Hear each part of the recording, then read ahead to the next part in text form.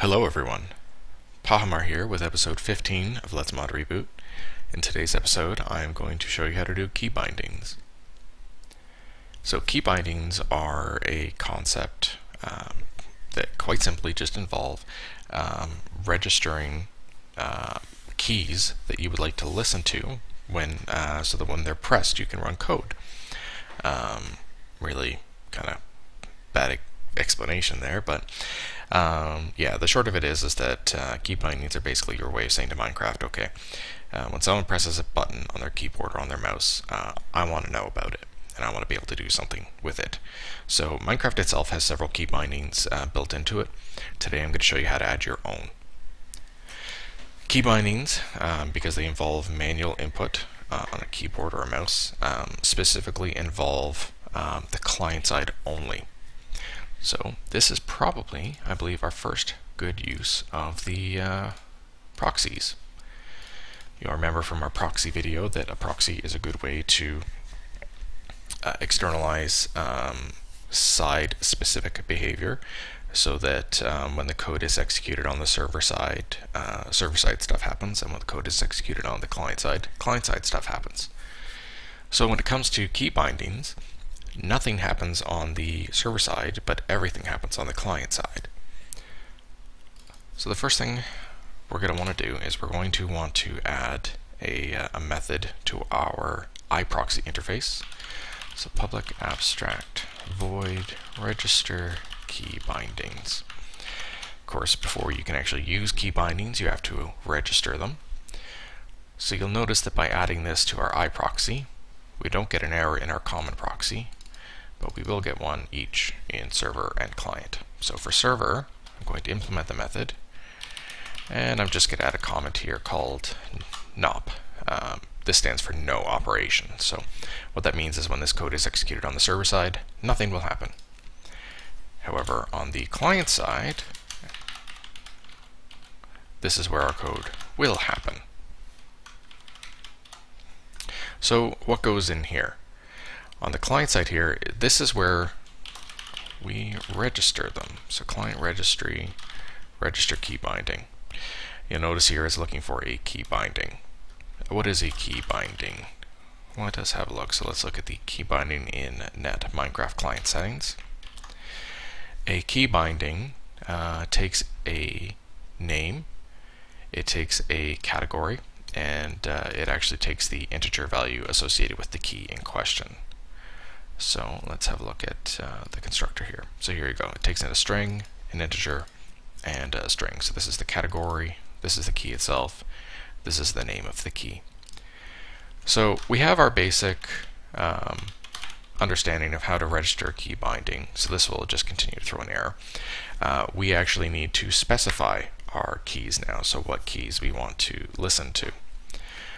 So why don't we do that?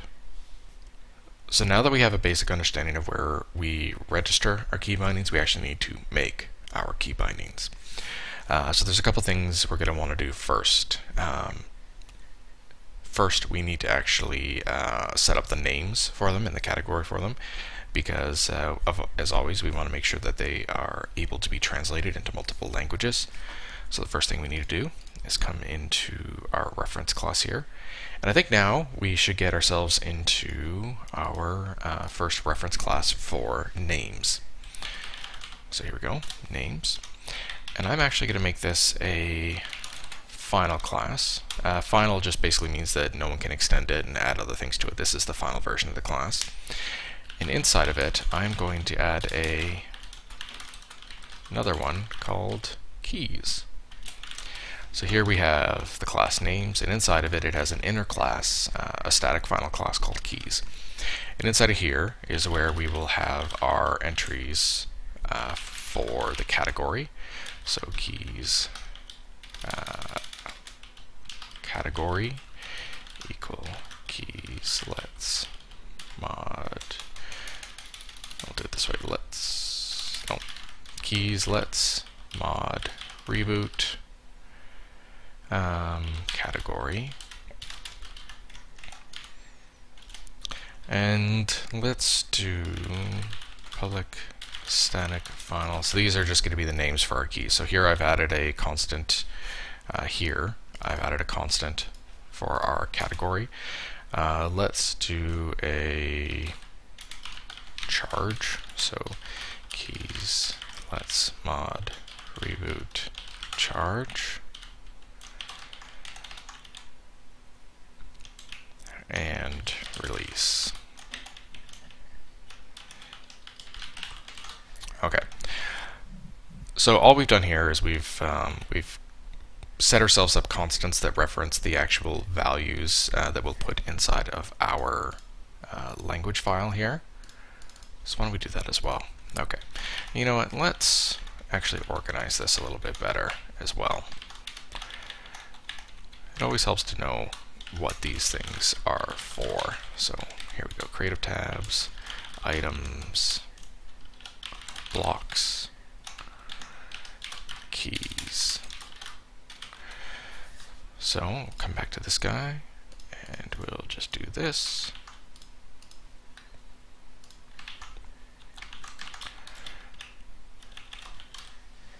Charge, release. So we'll say this is let's mod reboot charge release. And you'll see why this is used in a moment here. So we've added ourselves a reference class to actually store the localizations for these things. Now, another thing I like to do is I'm going to add an enumeration. And I'm going to call it key. So this enumeration is going to reference the various keys we're dealing with, and you'll see in a moment why that's helpful. And you'll notice that I'm doing this, I'm doing both the localization and this enumeration on the common side, so I'm not putting it in client or anything, it's in the reference package. And the reason we're going to do that is because now we are going to add ourselves our key bindings. So because they're your client, I'm going to put them in the client side here. I'm going to add a new package called settings. And inside of settings, I'm going to add a new class called Keybindings. Inside here, I'm now actually going to start setting up my key binding. So you want to make sure that when you import it, you're importing the Minecraft client settings key binding. The reason we have our key bindings inside of our client settings package is because that's how Minecraft likes to do it in theirs. So we'll add ourselves a charge key binding because we've specified in our names here 2. So we will do new key binding, and this is why I added that new class. So we will import our names class, keys, charge. This is where we specify the integer, the value that the key is, but you can actually do it like this. Key C. And names, keys, category. Import that class. Okay. So let's go over the anatomy of this again. So here we are specifying ourselves a key binding called charge.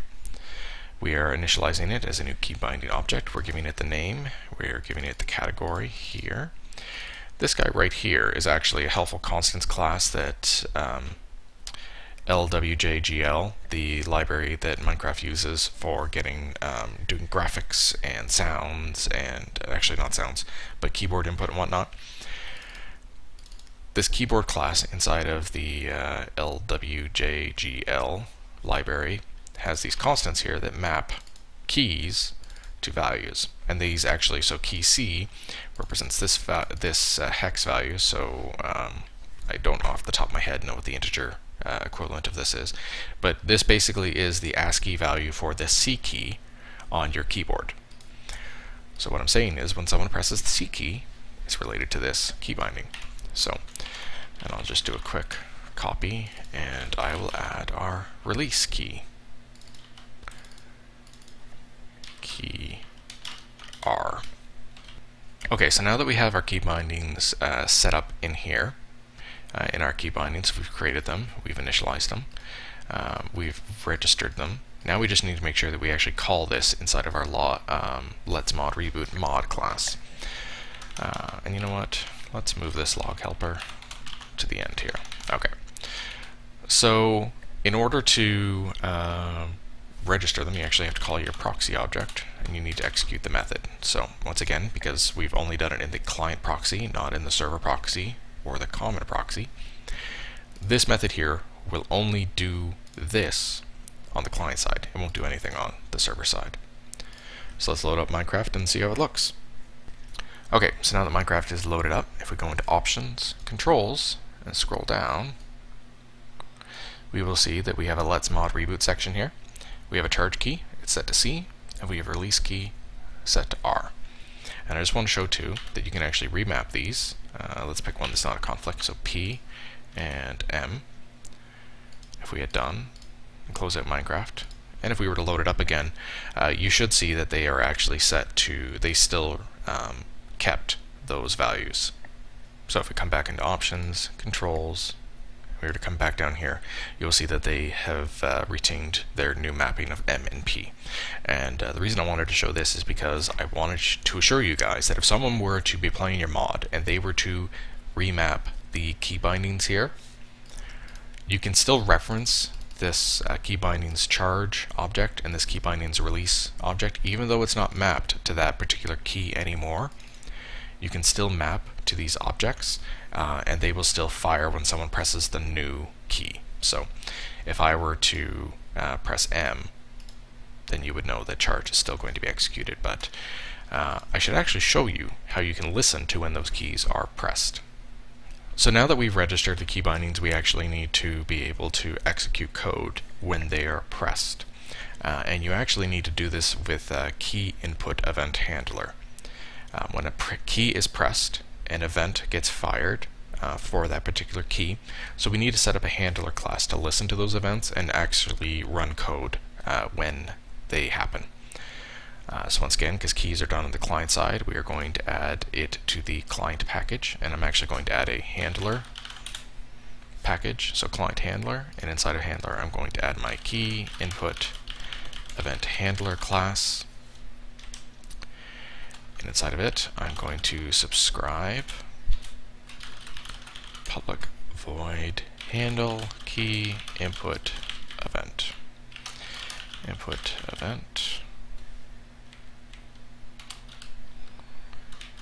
key input event. Okay. And so now that I've got that set up, let's just come back to the Let's Mod Reboot class here, and once again, let's check. This key input event is in the FML package, so I want to register it here.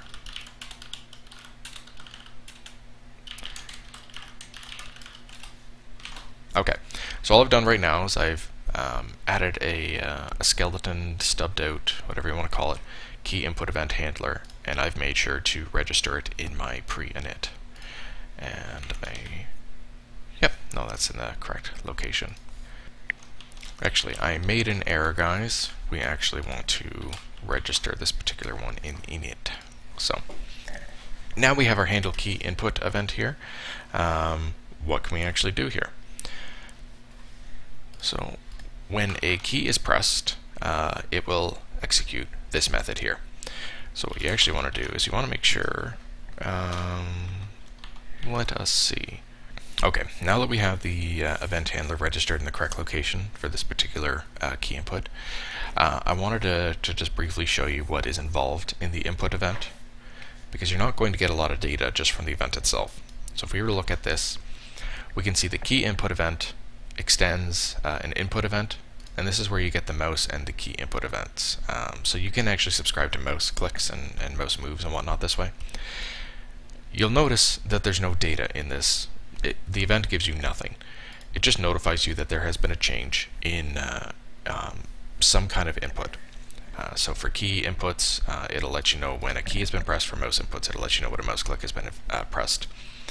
So what I'm going to do, because I'm not getting a lot of data from this event, is I'm going to add a new private method here that tells me the key binding that has been pressed. Remember that key enumeration that we added before? What this method's going to do is I'm going to fire this when a key is pressed, and I'm going to return a value here to let me know what I need to do. And so let me show you what that means. So what I'm going to do is I'm going to go through all the different key bindings that I actually have here that I've registered. So key bindings charge is pressed, key charge, key bindings release is pressed, return key release, key unknown. Okay, so you're hopefully starting to see how I've structured all these other classes before. So what happens here is I can actually do, let's see, log helper info get pressed key binding. So what happens now is whenever a key is pressed, this code will run here. It'll come into here and it'll go, okay, has the key binding charge been pressed? And this just basically tells you if the button has actually been pushed down on the keyboard. So if this button has been pressed, I want to return that value from the enumeration. If the release one has been pressed, return the release one. If we don't know what one has been pressed, return unknown. So let's run this and actually see it in action. So to test this, we'll need to go into the world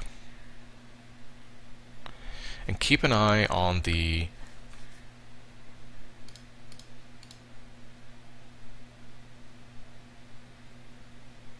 okay, so now that we're in world, keep an eye in here in the and I'm pointing at the screen again, you can't see that. Keep an eye at the log thing in the background there as I press keys. So see, I just pressed E, brought up the inventory, and we got an unknown. If I were to press R, we get an unknown because we still have release mapped to P.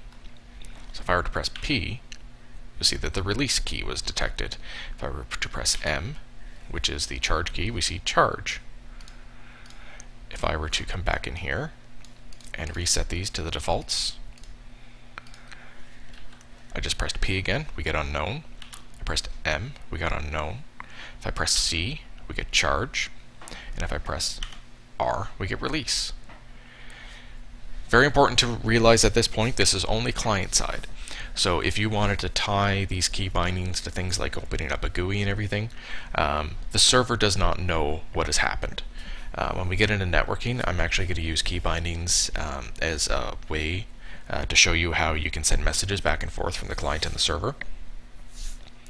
So that you can actually notify the server when a key has been pressed.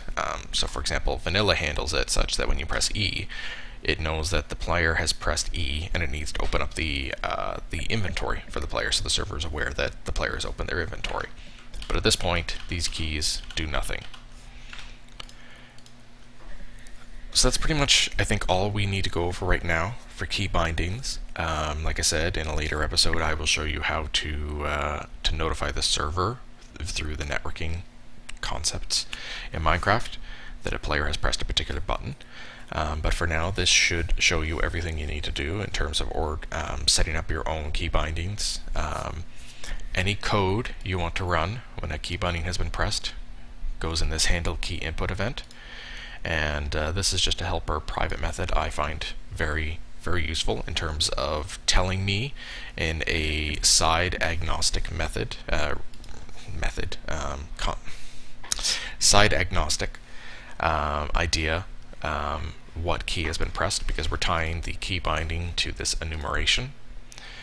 So it doesn't matter what this value is, what key this is associated with. I'm getting the abstract concept that the charge key has been pressed or the release key has been pressed. So let's wrap it up for this episode. Next episode, I will show you how to load in and play your own sounds in Minecraft. Until then, You guys know the drill. Take it easy.